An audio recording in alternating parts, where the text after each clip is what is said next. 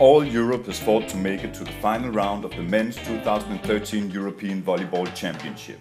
16 teams made it, now it's time to find the best. Denmark and Poland co-host the 28th European Championship. Both countries have two preliminary pools. In Poland the action will take place in Gdansk and Gdynia, and in Denmark the action will take place in Odense and Herning. Playoffs and quarterfinals will be played in the cities of Aarhus and Gdansk. And then the four best teams will travel to Copenhagen. It's easy to go to Copenhagen from anywhere in Europe, no matter if you like to travel by plane, train, bus, ferry or car.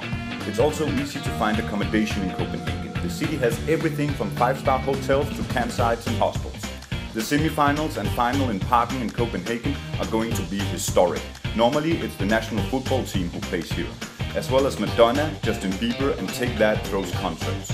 Now it's time to play volleyball. The 2013 European Volleyball Championship is not all about world-class volleyball. It's also a party for all the volleyball fans in Europe. In Parken there will be a massive fan zone with music, entertainment, food, drinks and volleyball fans from all over Europe. Don't miss out on this historic sports event.